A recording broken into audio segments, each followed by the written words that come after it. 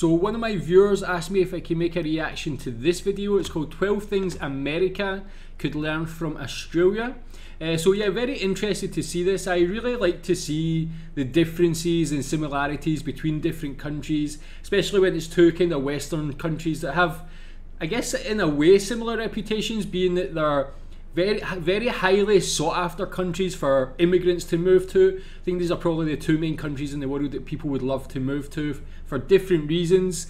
Obviously America has its problems, like with gun crime and stuff like that. So yeah, very interested to see the differences, and if you know any videos that are similar to this that compares Australia and the UK, please tell me. I'd love to see that as well, being that I'm from the UK, being that I'm from Scotland. What's good, y'all? Tristan here, and today I'm going to be going over 12 things that America could learn from Australia. Pardon me if it is a little bit loud. I am filming this in a public park, but that is actually my first thing that I think America could learn from Australia is how to build a park. This goes way beyond just how to build a park, but really how to build any nice public facility. If you look at the park in right now, I mean, I can show you, there's this huge playscape just right over there. I'll show a picture of it up, but that doesn't even look fun for kids. That looks fun for me, man. Look at that thing. I mean, imagine you're a kid and you fall down there. That's quite, I mean, that looks insane. I don't think I've ever seen a park like that in the UK. Look how high that goes. Is that not dangerous? I can see my son. My son's only 3, but he's very active and a bit mad. I can see him wanting to climb all over this, man. That slide would be that would be heaven for him. That is what a typical playscape in Australia looks like. I'll throw some more pictures up just so you can see what a playscape in Australia looks like, but this this picture right here is what a playscape in America looks like. Playscapes here are so much bigger. The kids have it way better, but beyond playscapes, this goes to skate parks, for example. Skate parks here are in every city. They're awesome, they're huge, they're nice. Not the same in America. I thought that was the same in America, actually. Nice ones, but in Australia there are way more, and overall they're much nicer. There are so many examples of great public parks or public facilities in Australia. Pretty much every single city here in Australia, not like all, but most of them have these things called lagoons. They're not really like lagoons, they're just public pools, but they call them lagoons. But check out how nice these things are. These are... Jeez, man, already 1 minute into this video and those 3 things just look amazing. They look so good. This is what I've been talking about in previous videos, as someone who has a young family. Places like this just look ideal. Look at this, man. Some sort of paradise beside the ocean. Amazing parks, skate parks, so much activities. I think that's why Australia is known for having that sort of free pools open outdoor lifestyle. Absolutely beautiful, and they're right in the city center. I'm currently in Airlie Beach. This is what Airlie Beach looks like. Brisbane also has a nice one. The parks here are just so much nicer, and everything related to them is nicer. Oh, and there's free electric grills, right over there. There's 2 perfectly clean electric grills, and and free bathrooms. God, I need to this could have been 5 points all on its own. But anyway, he's so excited. I'm getting excited watching him learning about this. And the US could learn how to build parks like Australia. The second thing that America could learn from Australia is how to make a thing of coffee. The coffee here is so nice, it's so fancy, it's so well done. Just like a basic cheap cup of coffee, they just put so much more attention to detail in it. I can't really talk too much on this because I don't drink coffee, I don't like it. But literally, everyone who comes here, Americans, non-Americans, everyone who comes here just thinks Australia has the absolute best coffee in the world. Alright, now the third thing, America... Tell me if you're from Australia, if you leave Australia, can you really tell the difference of how bad coffee is elsewhere? When I went to Australia, I really enjoyed it, especially I was in Melbourne. I know it's known for coffee culture. I loved it. What you can learn from Australia is traffic circles. Oh my roundabouts. God. They have traffic circles freaking everywhere here. You'll find them in neighborhoods, you'll find them in towns, you'll find them That's the same in Scotland. There'll be traffic circles with 2-3 lanes on them. They are so common, and they just speed up the flow of traffic so much. There are so many small stoplights that we have in America that could be eliminated if we could put a traffic circle there.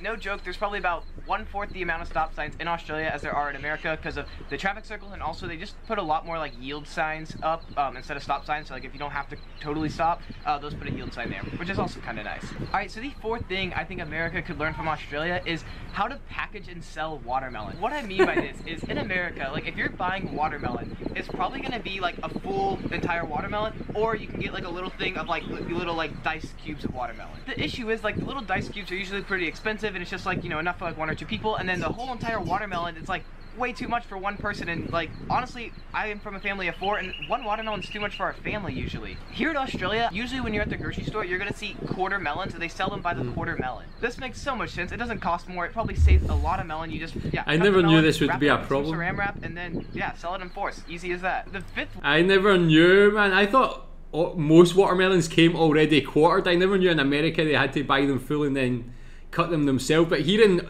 Malaysia, that's one good thing, is the fresh fruit at the side of the streets. They sell all of these things in small bags, like the watermelon chopped up into little cubes.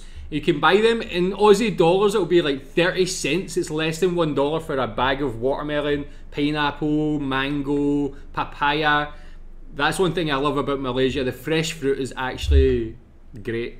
One is a little bit weird, but that is, we could learn from Australia to not put so much water in our toilets. I don't know what it is about their toilets here, but I feel like they're just like way more advanced than our toilets. So in America, like for some reason it's a really common thing. Like I was just used to like having water splash my butt from like pooping into it, and it like splashing up. And then when you're flushing the toilet, you know, it's like shoo shoo shoo, and you know, it does like the whole like spinny thing and then sucks down. It's like one long flush with a bunch of water. Well, here in Australia, their toilets just have a little bit of water in them. Your butt doesn't get wet when you poop. There's no splashing going on.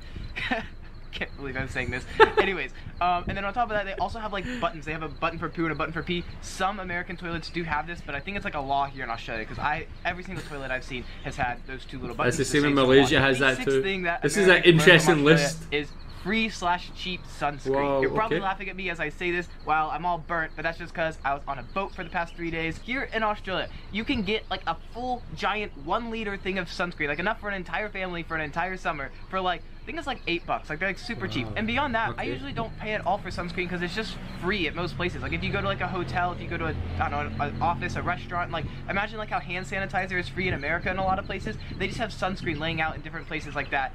You can just get some, you know, put it on if you want. This is so nice. And that is when you know you're like a first world country, man. Like that is, I never knew that at all, even after visiting. Maybe it's more on the sort of coastal cities or places near the beach that might be common. Is that common? Do you know of that free sunscreen? But here in Malaysia, that's the thing, it's super expensive. Although it's such a sunny, warm country, it's crazy expensive. I think a lot of it's imported, so the cost is quite a lot. But I never knew it was free in Australia, but that's a great thing. It makes so much sense. I'm not completely sure on this, but I think the government subsidizes sunscreen a little bit. I think that's how they get it so cheap. Not positive, but anyways, it makes so much sense because because the government also pays for the healthcare here, you're gonna have to be paying a lot more for skin cancer than you are gonna be paying for sunscreen. All right, now the 7th thing America could learn from Australia is work-life balance and how to party. Australians, man, they love to have fun. That's why I want to go to Australia. Work-life balance. Hard. Additionally, just kind of the culture here and in Europe, they get a lot more paid time off for vacation. Typically, you get about 5 paid weeks off for vacation here. So that could be one of the reasons why they have a better work-life balance. But even when they're not on vacation, just on like a typical weekend, Australians like love to go out. They love to have fun. I don't know. I just feel like they do a little bit better job at partying than Americans do. All right, now the 8th thing that America could learn from Australia definitely not the case in how Asia. to do sushi. So yes, I know sushi is not like a typical Australian thing. It's, you know, like Japanese. However, they have kind of put a little spin on sushi that I think makes it so much better and makes it kind of like reach like a much larger audience or target market, I guess, if that makes sense. Let me explain. Here in Australia, they have done a couple things that make it just kind of like cool and easy to get. So one is they have a lot of like quick grab and go sushi restaurants here where they just like have sushi like out in a window. You walk by, you can point to which one you want, grab it, and you go. And it's not cut up like it is in America. The sushi comes in a roll like this, so you can get a couple rolls, grab them, and then it's kind of like almost eat them like a sandwich as you walk down the street. I absolutely love this. They are great, healthy, like grab and go snacks. You know, I feel like in America, if you're gonna get something like grab and go, it's gonna be like, I don't know, like a Subway sandwich or like, I don't know, like a burger from McDonald's, like something like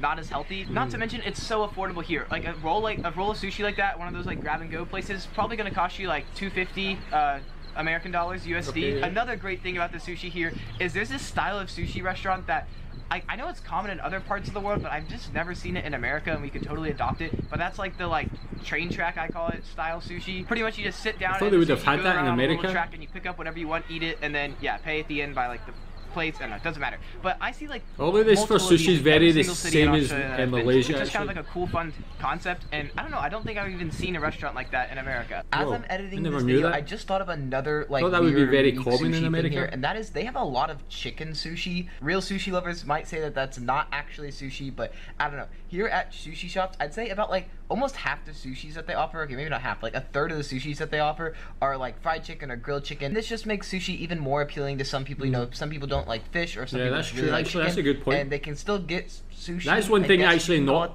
common in without Malaysia. having, like, Is fish or I've not crab really or, I don't know, seen raw meat. chicken Alright, sushi the ninth before. thing America could learn from Australia is how to run a DMV. So I don't really know what to call this, but like, you know, like the place where you go to get your license, to get like your car registered, like the government office, like entity that you go to get all your car stuff worked out. In America, we call it the DMV, the Department for Motor Vehicles, or something like that. Anyways, and then I know in Victoria they call it like Vic Roads, and then I know in Queensland they call it something else, so it's different in every state here. But the place where you go to get like stuff for your car, get it registered and all that stuff, oh my god, it is so amazing in Australia. Like 10 out of 10 recommend. Like, they're tech savvy, you can make appointments online, they're quick, you get a little letter or number, you go into a queue. There was someone that greeted me when I walked in, like they were just so, like, it was a great pleasant experience, and I was only there for like less than an hour. You get this guy a job in the tourism office, what man. I'm talking about, but oh my so god, enthusiastic. going to the DMV in America, I like it's like it. going like it's like a trip to hell. You're gonna go there early in the morning, you're gonna wait in line for an hour, then you're gonna get a ticket, you're gonna sit in a chair, you're gonna be in another line for a couple hours. The people who work there are typically unfriendly and cold. They just totally suck in America. And here in Australia,